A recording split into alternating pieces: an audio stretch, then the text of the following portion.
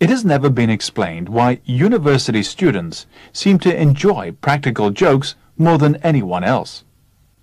Students specialize in a particular type of practical joke, the hoax. Inviting the fire brigade to put out a non-existent fire is a crude form of deception which no self-respecting student would ever indulge in. Students often create amusing situations, which are funny to everyone except the victims. When a student recently saw two workmen using a pneumatic drill outside his university, he immediately telephoned the police and informed them that two students dressed up as workmen were tearing up the road with a pneumatic drill. As soon as he had hung up, he went over to the workmen and told them that if a policeman ordered them to go away, they were not to take him seriously.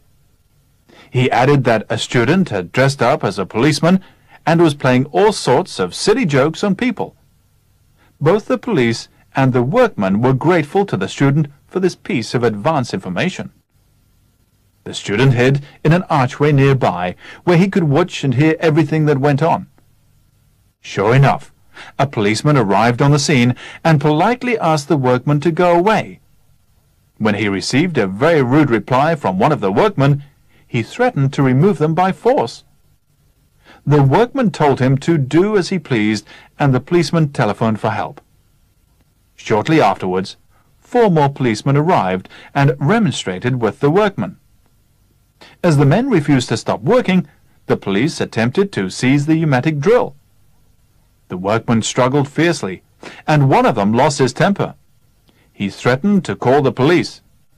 At this, the police pointed out ironically that this would hardly be necessary as the men were already under arrest. Pretending to speak seriously, one of the workmen asked if he might make a telephone call before being taken to the station.